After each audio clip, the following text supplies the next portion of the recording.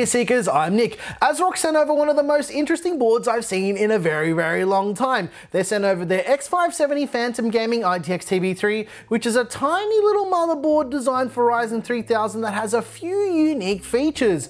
One is the cooler mounting solution, but more notably, the inclusion of Thunderbolt 3. Now, we don't have very many Thunderbolt 3 devices, however, we do have an RTX 2070 eGPU. With that said, I wanted to see if the eGPU performed better than when it was connected up to my laptop with an external display connected.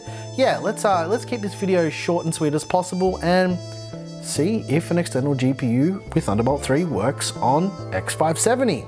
Let's do it.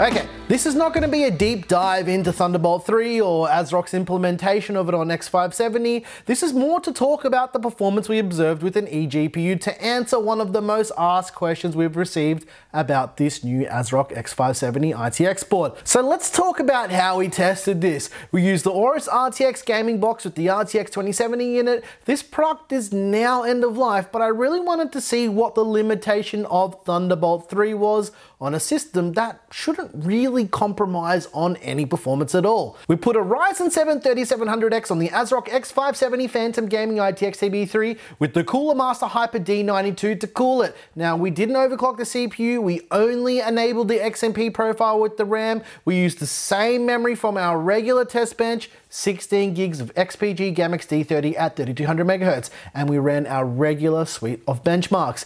We don't include 1% highs or lows with these tests because for us it would just introduce a whole lot of extra testing, and I personally feel in this case in particular that an average frame rate will give you a good indication of the expected performance with this type of setup. Now we use 3 benchmarks that we usually always use to test the GPUs in different situations because they utilize the GPU in different ways. So yeah, let's start this off, and let's start off with Shadow of the Tomb Raider. For the 1080p test, we saw the eGPU get an average score of 43 frames per second.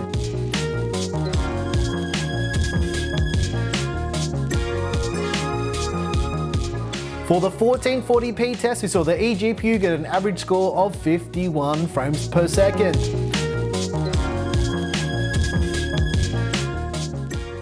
For the 4K test, we saw the eGPU get an average score of 31 frames per second.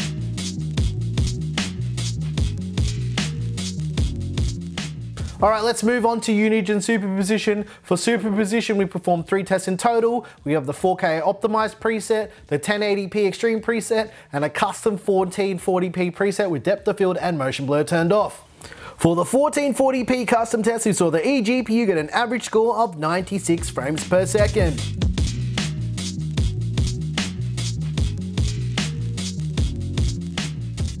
For the 4K optimized test, we saw the eGPU get an average score of 49 frames per second.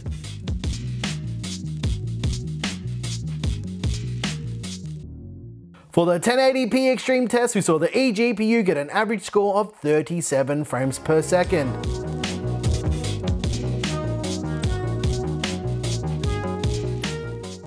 The last batch of tests is with the Final Fantasy 15 benchmarking tool. Let's do it. For the 1080p test, we saw the eGPU render a total amount of 6,013 frames.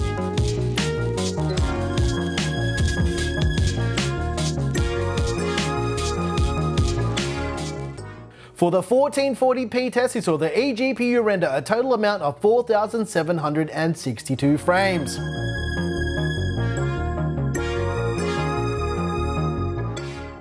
For the 4K test, we saw the eGPU render a total amount of 3,117 frames.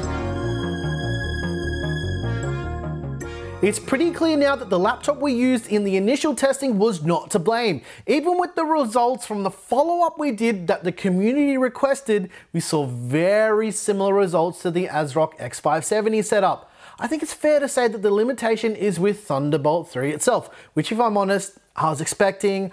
I didn't expect a wildly faster and newer CPU with a fast the Thunderbolt 3 implementation to be better in relation to GPU performance. I wanted to address the performance because since we released the original X570 Phantom Gaming ITX TB3 video, we've had quite a few questions about eGPU support and performance. So let us know what you think in the comments below. Personally, I think Thunderbolt 3 has its place, and yes, I am aware of USB 4.0, but yeah, this is not a discussion about USB 4.0. If you like this video, please like and subscribe. If you didn't like this video, you know what to do, and tell us what you hated about it. Once again, thank you so very much for watching. I'm your boy Nick with Gear Seekers. You peek, we seek, and yeah. I wasn't expecting better results because I knew that Thunderbolt 3 is the actual bottleneck with this setup. Thanks for watching.